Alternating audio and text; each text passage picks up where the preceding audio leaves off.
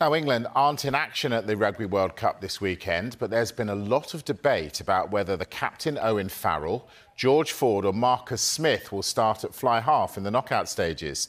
Former England centre Luther Burrell believes the position is Ford's to lose after his performances so far in the tournament. This has been an ongoing debate now with the England national team for a number of weeks. Marcus Smith really put his hand up at fullback. He showed what X factor he can bring to the England national team at the weekend. George Ford has been outstanding. The way he controlled the game against Argentina was just phenomenal. He steered the ship to victory on the back of what was a very tough period for the national team going into the tournament. So, look, it's a very, very difficult decision for Steve Borthwick to make. For me, I believe he's probably going to go with George Ford, looking to bring Owen Farrell on and potentially look at that combination at 10 and 12 again.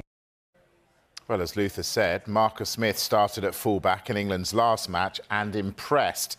So, Burrell believes Smith could be used in that position again.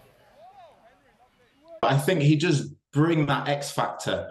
I think we saw a number of players really put their hand up for selection. I think Borthwick ultimately does know his team, but what Marcus Smith does bring is excitement every time he's got his hands on the ball. He sees space, he can read the game very well. He's a distributor, so he can play as a second fly half in that outside channel when George Ford or Owen Farrell may be controlling other areas of the field. So I believe he has to be an option there. I think there has been an issue around, his tactical expertise in the fullback position. But look, if England want to play this expansive game that everybody is hoping for, we need to see Marcus Smith on the field. Gregor Townsend has made 13 changes for Scotland's penultimate group game, which is against Romania on Saturday. Grant Gilchrist will captain the side and win his 67th cap, with Kyle Steyn and Chris Harris the only others to keep their places from the win over Tonga. The usual captain, Jamie Ritchie, isn't available. He's failed a head injury assessment. Now, Scotland need a bonus point win over Romania to keep their hopes of a place in the quarters alive.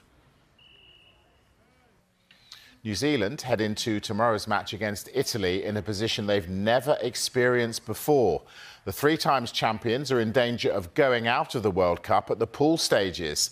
Ian Foster's side would be the first New Zealand team to not reach the knockout stages if they lose to Italy.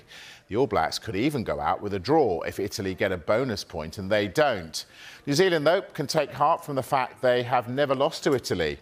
They're also boosted by Sam Whitelock's return from injury. Now, if he comes off the bench tomorrow, he'll go ahead the great Richie McCaw as New Zealand's most capped player.